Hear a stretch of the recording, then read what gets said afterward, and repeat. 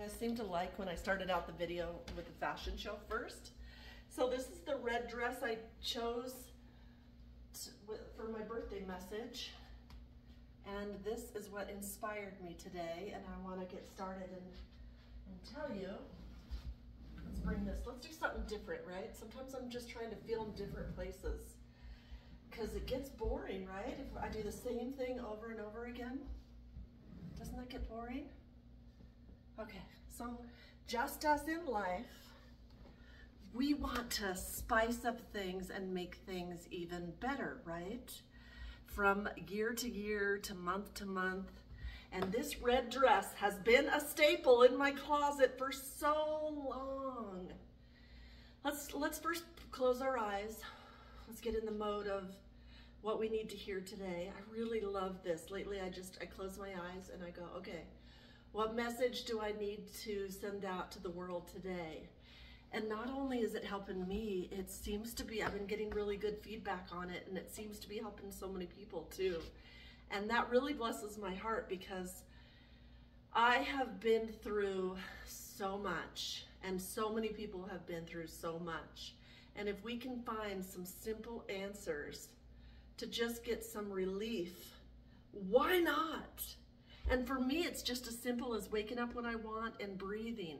So let's do 3 sets of breathing really quick, okay? This can be maybe my new mantra. Maybe I'll need to do a beginning of the screen, breathe or something, I don't know. So anyway, let's go. All the way to the top. Release. Gosh, that's a miracle. Stand up straight. Okay, breathe all the way to the top.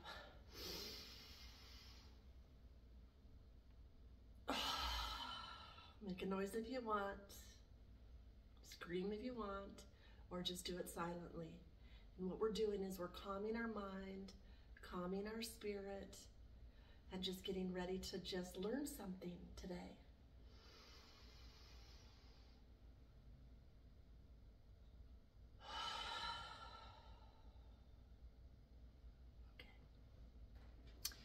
So you guys, I am 55. What? Every year I do a birthday message. And every year since I turned in my 40s, I have had this feeling of, oh no, like that feeling of dread, you know, like, oh no, I'm getting older, oh no.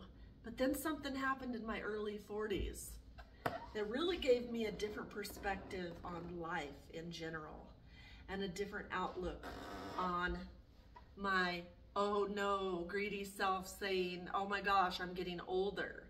Now all of a sudden things come into perspective like, oh my gosh. Anytime I get into that pity party, I go, oh my gosh.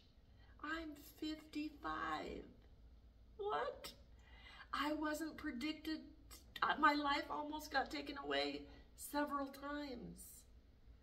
You see, when you get cancer at 42 and you're married and you have kids at home, and I was at the healthiest point in my life. I was a Beachbody coach. I was fit. I was doing everything right, drinking my water, eating good. I got my life back on track. And then all of a sudden this just poof, knocked me for a loop. And one thing I can say is when I went into that cancer center and I saw all these people there that had far worse conditions than I did. Mine was stage 1 and they got it out and no lymph nodes were affected. I realized at that point what a gift life is. And all of a sudden, you put your life into perspective and you feel for the first time sometimes how important every part of your body is, how important it is to wake up and be alive, You know what I'm saying? And then there was a point in my life that I had to stop feeling sorry for myself and start fighting for my life. The gifts and the talents that only Ursula has to offer this world. And then you get to just either feel bad about yourself and get into a pity party and start hating your life, yourself, or you get into this fight or flight and you want to live state of mind, and then you fight to live, and you do whatever you can to live for your children, to live for everything that you've got going on. And then there's a point of it that you have to remember. For me, I didn't think I'd ever be sexy again. I thought my life was ruined for a little bit. And then something happened to where I started putting videos out on the internet. And people responded, and people liked them. And people told me how they felt about me. And people encouraged me to do subscription sites and other things so that I could get an income and feel like I was contributing. And I think what I'm saying is, sometimes you have to fight deep within yourself to find out what's really important. And getting another year older is an extreme gift that some people don't get to get. Some people's lives are cut so short. Sometimes people lose their children before they're gone, and different circumstances. And sometimes people aren't as lucky to have a second chance and to be able to do the things that they want to do. So whenever I get into that pity party and I think, oh my God, Ursula, you're another year older. How are you going to keep up this sham of being sexy and all this that you do on the internet and all these things that I have done, started a business doing behind the scenes without any confidence. I started with no confidence. I based it directly on what people said I should do with my life. And I have been doing that my whole life. What does Ursula want? Anything that anybody else wants, I'm okay with. When you're the baby, when you're the last born, you kind of develop a hand-me-down mentality. What does everybody else want? What is everybody else cooking? What is everybody else doing? All of that. Sometimes you have to fight to find the things that are important to you. And sometimes people never get it. And sometimes people only get it when they're an empty nester. And sometimes people only get it when they're divorced or their spouse dies. And then they try to remember what they like and what they don't like and what's going to make them happy and what's not going to make them happy. And we can sink in this ship of misery and pain and destruction and bring as many people as we can to join our pity party and destruction and gossip and hatred. And before you know it, all these bad things are happening to you and you wonder why. Good things happen to good people, and sometimes vice versa. Bad things happen to good people or whatever. Like, we are constantly attracting what we get in our life by the choices we make, by the attitudes we have, and by the words we say. You see, I've learned that words are like spells. When you say something that's evil and mean and hateful, to another, that's how you feel about yourself. That's really how you feel about yourself. Because if you loved yourself and felt great about yourself, those words wouldn't even be in your definition. They wouldn't even be there. Because when we love and respect ourselves, we can only say loving, respectful words. And we can only be treated the way that we treat ourselves. You see, I'm learning. Sometimes it takes these years to search and wonder what the missing pieces to your puzzle are. And what is it going to take for you to finally be happy with aging and being you and knowing that age is just a number and that we don't have to succumb to that number. We can live a healthy, vital, beautiful, amazing life just because. So for the rest of my life, because I have went through this healing journey and will be on it for the rest of my life, I want to bring clarity and words of power and words of love and words of peace to the world forever. I want to be the one that encourages people to keep going. She did it, so why can't I? But you can't learn unless you go through. We're all in different points of our life. Some of us are in sorrow. Some of us are in pain right now. Some of us have just lost somebody. Some of us are dealing with whatever we're dealing with, a change in job, a change in health, a change of relationships. Whatever the case may be, at the end of the day, when you lay your head on your bed, are you happy with your decisions that you made today to make yourself better and to make others better? Are you happy with your decisions? And when I lay my head at night and I think about everything I've done,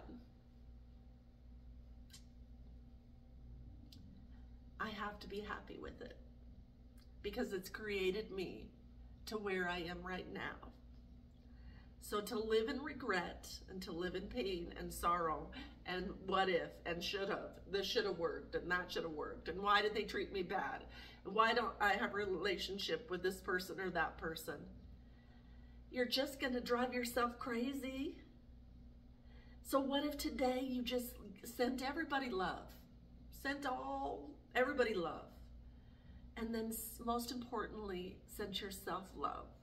And then you wake up with this vibrance, like, okay, I sent out love to all these people, and now what's it gonna take for me to be happy today? What do I need to do to keep myself healthy, to keep myself strong, to keep myself wealthy, to keep myself abundant, to keep myself ageless? What do I need to do? Because when you stop taking the focus off of everyone else and say, now what? Now what? I can't blame that one or this one or this one or that one. It is what it is. It happened. We're in different stages in our life, constantly evolving.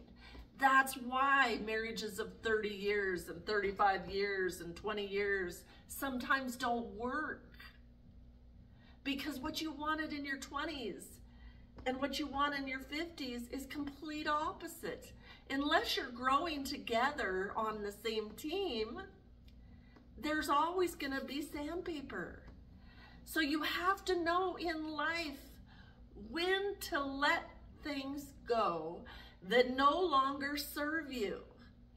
And this is the hugest lesson, the biggest lesson I'm learning this year, is to let things go that no longer serve you, Ursula. It's okay. It's all right. Why are we holding on to, and that's what this dress is. This dress still serves me. This dress I've had for probably since I started my YouTube channel 15 years ago. If it no longer served me, if it no longer fit, I would let it go. If I didn't like it, I would let it go. We get to let things go that no longer serve us. Holding on to the past, holding on to your mistakes, holding on to trauma, holding on to things that no longer serve us will keep us stuck in that low vibration of stuckness, of funkness, of sadness. What if you today, okay, I don't know if what she says will work. I'm kind of a skeptic because, you know, she's only a YouTube person and she takes her clothes off and, you know, I don't know, how could, you know, whatever. Like, don't we judge? Let go of the judging. Who does it serve you to judge anybody? Have you lived their path? Have you have you lived their life? Do you know what it takes to make a living in this world? Do you know how much money it costs to live in this world? We don't have any room to judge anybody, ever. So when you let go of the judgment and you let go of the cruelty in your words, and you let go of the, oh my God, I'm getting another year older. Oh no, that's awful. And why don't you say, replace a bad habit with a great habit is what I've learned. And I stick by that. What do you say? Oh my gosh. You know, when I first moved into this house, I laid in bed and cried for the first month or so, not knowing how I was going to pay for all this by myself. And who am I kidding? I had imposter syndrome. I thought, I've never paid a mortgage in my life. I've never paid all these bills by myself, ever. Why am I in this situation? Well, nobody chooses to be in this situation, but if we have to, because we've outgrown another person, because we don't want to feel pain anymore, and we let it go and move forward, you're always going to be provided for. You're always going to be okay. And so when month after month came along and I could pay my mortgage and I could pay my car payment and everything was always working out, and I knew the hustle that it took to get there, and I kept on working and I kept on learning and I kept on growing and I kept on developing my brand and doing it all by myself because I don't like to work with anybody. You have to know who you are. I work better by myself. I don't know how to delegate. So I like to be my own makeup, hair, everything. Is it perfect? No. Could my channel be better? Could it be more edited? Could it have all these special effects and wows and pops and everything? Yes, it could. And who knows, maybe someday if I feel led to do that, I will. But as of today, it's working for me because I'm still authentic Ursula. I'm still doing it the way that I've always done it, with the little quirks and jerks here and there and everything. It's still working for me. I still love doing YouTube. I'm grateful every day that I still have ideas that pop in my mind that I can talk about. I'm grateful that I still have an audience that actually listens to me. That's a miracle, and I appreciate you. Like, and I just pray right now that whoever is supposed to see this video will see it, and it's gonna change your life. Because once you watch this video, you're never gonna wanna be negative again, because why would you? We waste so much energy on things we can't change anyway. We can't change what the world is doing, all the chaos. We can't change it. So why would you waste your energy trying to do things, all these things that you can't accomplish anyway, when it takes everything you got anyway just to get up and focus on yourself and eat good food, prepare your good food, go on your walks, go to the gym, go on your vacations, live as if you're on a vacation every single day, call in your dream life. I say I'm healthy, I'm wealthy, I'm wise, and I'm whole. I'm on vacation every single day. I get paid all throughout the day, and while I sleep, I get paid just for existing. And you just say these mantras over and over and over and over and over. And then you walk in that energy of that lifestyle.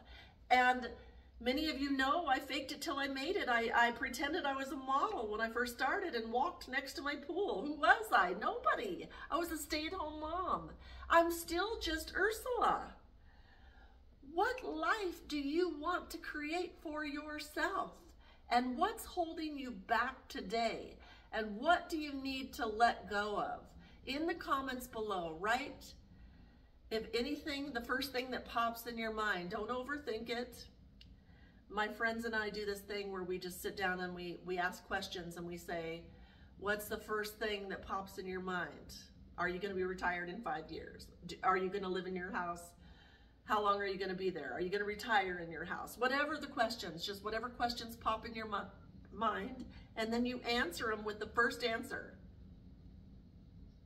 Are you going to be in a relationship again? Do you like being single? How do you feel about yourself? Do you like to exercise? Whatever. Do I look good in long hair?